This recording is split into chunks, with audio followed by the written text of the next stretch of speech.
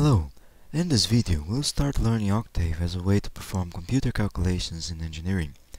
Most of what we'll see here applies directly to MATLAB, as octave and MATLAB are very closely related. Nowadays octave comes with this very nice graphical interface, which is what we are looking at here. And this has several areas such as the command window, the file browser, the workspace, the command history, and the editor, which we will have a look in a moment. The command window is probably the first way you're going to interact with Octave, where you can give direct input and perform simple calculations and do some testing as well. But the most recommended way of working with Octave is through the editor, where you can create, open, save files, run all the commands that you would need to perform some calculation, and most importantly you can save this for using it later and to showing to other people. But in this first examples we are going to use, let's use the command window.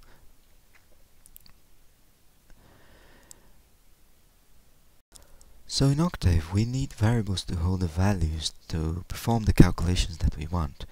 And as in most script languages, in Octave we don't need to declare variables, we just need to define them. So for example, if I want to hold the value 2 in a variable called x, I simply write it like this. So this is the name of the variable, the equal sign or the assignment sign, and the semicolon to finish the assignment. So if we do that and press enter, we'll see that in our workspace now there is a variable called x, and it holds the value 2 as we want it. And now we can start performing calculations with that, with let's say the basic mathematical operations, such as these ones, so subtraction and multiplication and division, like that. And always ends our assignment with semicolons. So we see now there's a new variable y which holds a new value, which is the result of all these calculations here. One of the nicest things of using these programming packages such as Octave is that it comes loaded with many built-in functions. So we can use all sorts of trigonometric functions, for example, like this, and there are many other useful mathematical functions as well that we can use straight away without having to develop them or load packages or anything. We can use exponentials as well, and there are many other functions that we can use, such as square root. There are many constants that they are already preloaded as well, such as pi, so we can, for example, round the value of pi like this. So there are many ready things that we can start using straight away in Octave. Another thing is that we have the imaginary variables as well.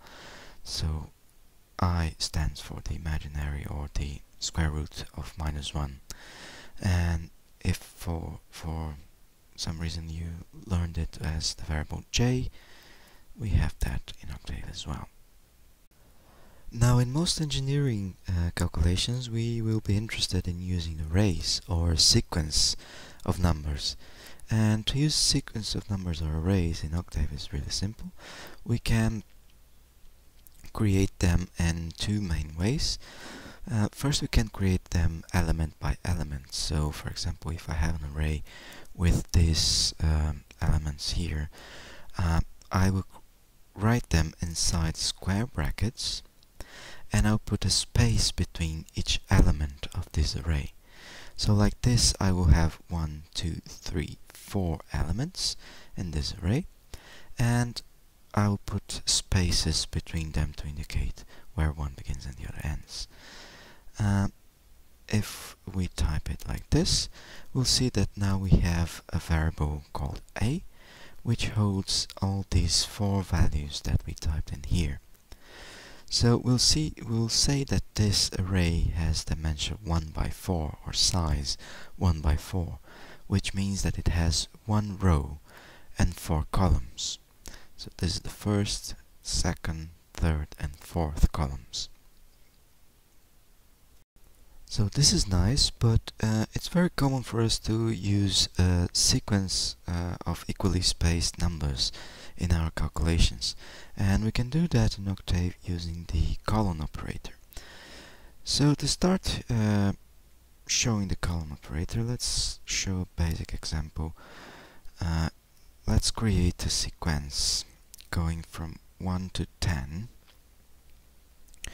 like this. So if we type this command like this, this tells Octave to create a sequence of numbers from 1 to 10 going with a space of 1 between them. So we just create a sequence like this. We can maybe start at a different number and we can go to a different number like this. There's a variation of this command where we indicate the space between the elements that we have in the sequence. So for in here, for example, we can go from 4 to 16, so these are the extremities of our sequence, and a space of 2 between each element. So it will create something like this. So 4 to 6 to 8 all the way to 16. So again, we can have different ranges for this, different start and end values, and different values for the distance between the elements as well. So you see now from half to half we have a very long array like this. So we can use this idea of sequences in MATLAB to create arrays as well. So let's say I want to create an array which goes from 2 to 6 in a space of 0.5 between them. Now we have an array B, or variable B, which holds this sequence of numbers. So we can see here that it has 9 values going from 2 to 6 with a space of a half between them. So again we say that it is an array of size 1 by 9, or 1 row by 9 columns. And we can see this array here. Now we need to have a way of reaching the elements of an array so we can perform calculations on them. And so for example, if I want to use this element here, the second element of B, I can use the index operator with the parentheses, something like this. So this says that I'm going to the array B and I'm going to get the second element of it, which is this number here, this value here. That's what I get from it. So for example, I want to create another variable which gets the second element on B and multiplies it by 2, and it will get something like this.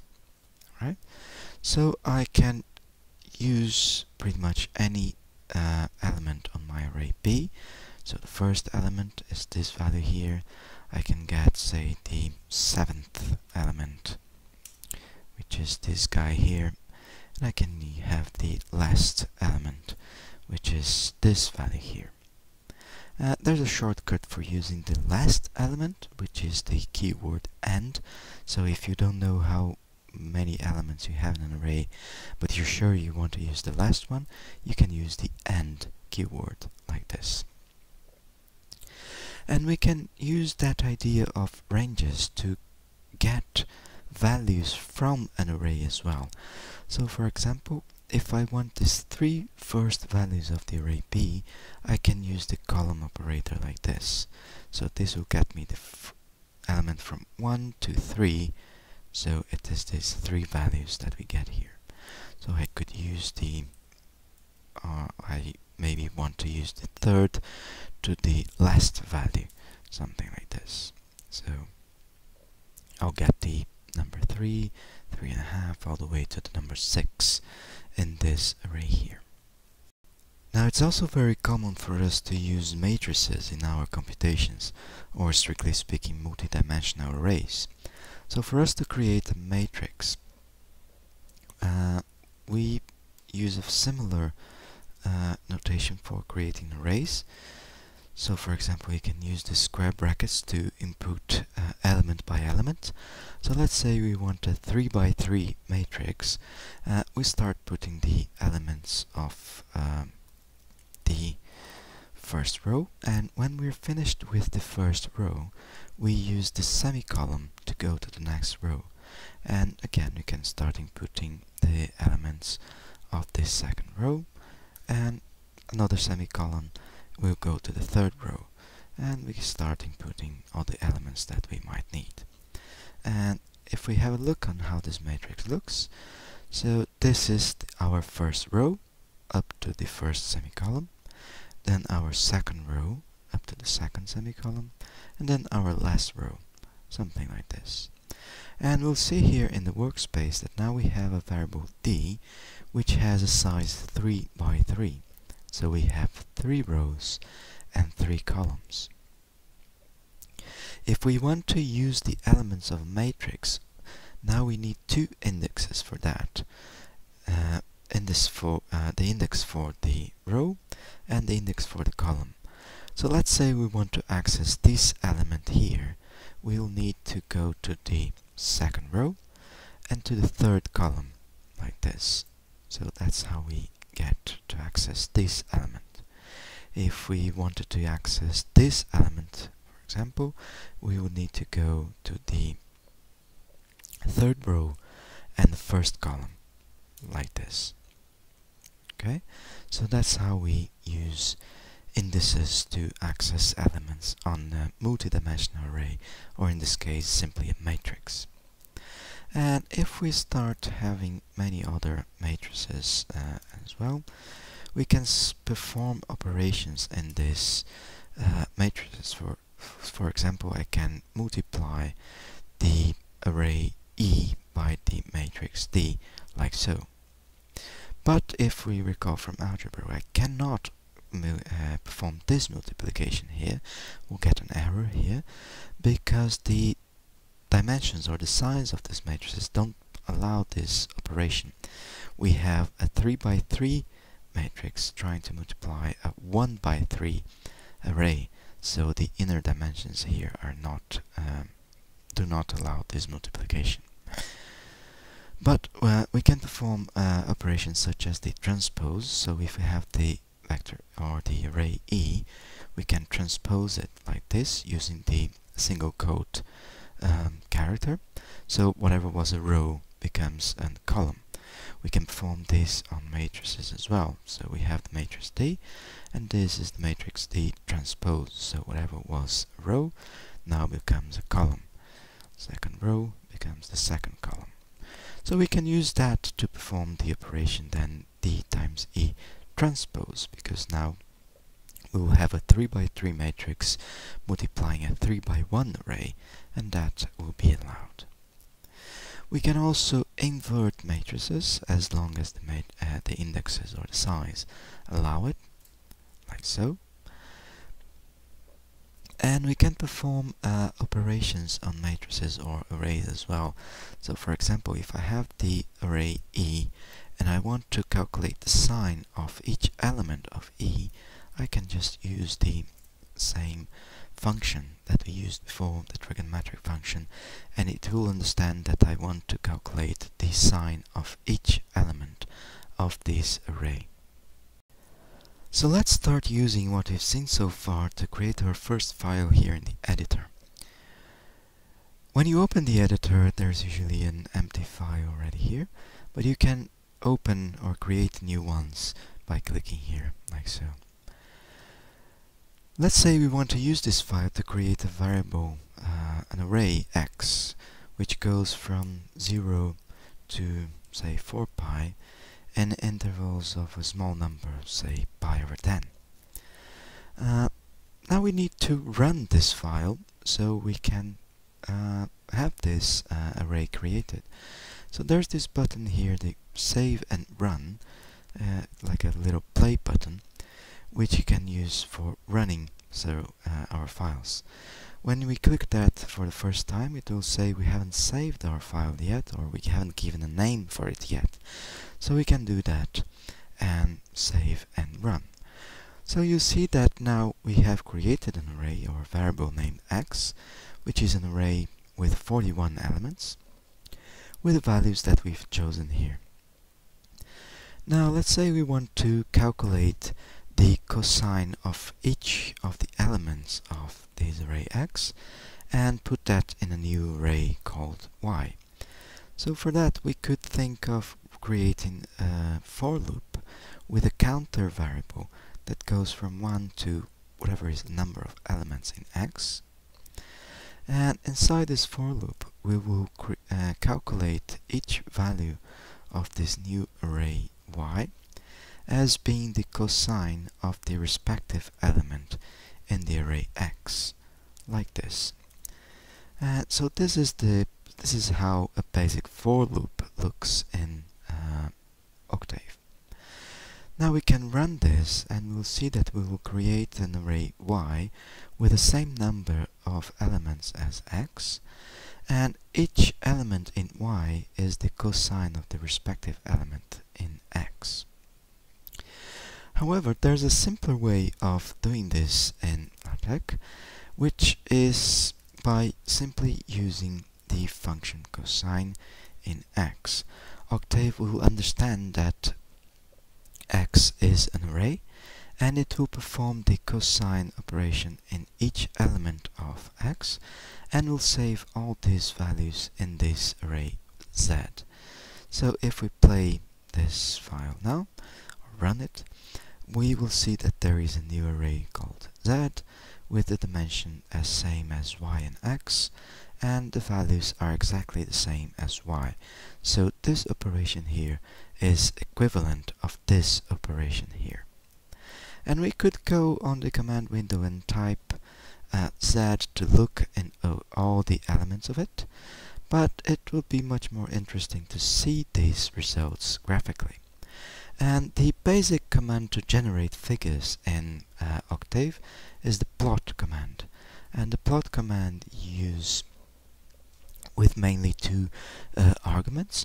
First, the values you want in the horizontal direction, so in this case is our x array, and the values that you want in the vertical direction, so in this case the variable y. So if we run this, we'll see that there will be a figure which will show this cosine of the function cosine over the interval from 0 to 4 pi. But it doesn't show here to us what it means, so it's interesting for us to always use the x label and y label to tell whatever is looking or whoever is looking at our figures what is in there. So we can say that here is, for example, x, and here is the cosine of x, like this. And now when we generate our figure, we have here what these axes mean. So here we have the cosine function of, or in the range from 0 to 4 pi. If you look that the curve is a bit not looking very rounded, is because we don't have many points. We can come back here and change the interval that we have and run it again, and we'll see now that it's a very rounded curve and it looks much nicer now. You can do a bit more fiddling with the plot command. You can change, for example, colors. You can use letter K for black, and now we have our curve in black. You can use the letter R for red, or G for green, and Y for yellow. But be careful with these colors, because some of them don't look very nice, or they don't show up at all. So stick to very basic colors like black and red. And you can change the line type as well. So this command here stands for dashed line, like so. This will stand for a dash dot line, and column will stand for a simply dotted line, like so. So there you have very basic ways of creating arrays and plotting results in Octave.